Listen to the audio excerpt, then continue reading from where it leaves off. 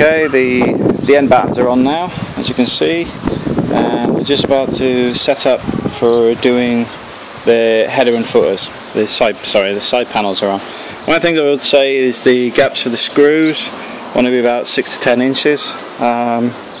If the timber is not so good, you can adjust it to be a bit closer together, because it'll help line it up. Because as you put them in, what you do with the screws is you'll put your first one in, and if this one's slightly in, pull it out, then fix this one and the next one.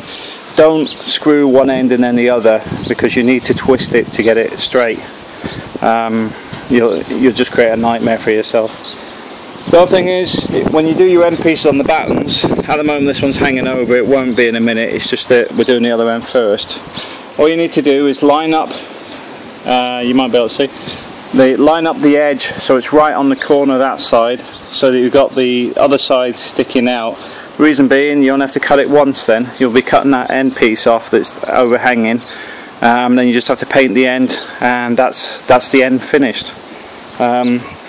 Same goes for this end. When we go to cut this one, when we go to finish this one, we'll actually slide that so it's level here, and then only have to cut the other end off. When you do the screws as well, always make sure that you've got a little bit of a gap at the sides. You don't want to be causing any breakout later on or having any issues. It does take a little bit of practice if you haven't done it before.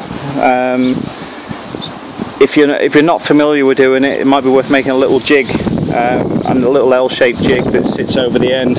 All that jig is a small piece of timber like this, and another one joined to it.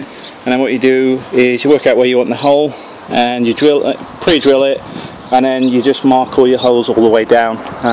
If you're not experienced. The other important thing that is worth noting on these, you'll probably notice right here there's a giant knot. Don't drill anywhere near them. You've got a good chance that it'll split the side timbers and basically make the whole piece of timber scrap, because it won't be long enough.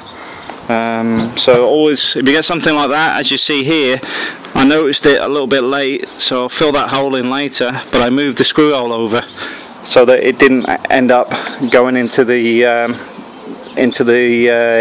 knot, because when you put the screw in, it pushes the knot and it'll crack the timber. Okay, thanks for watching.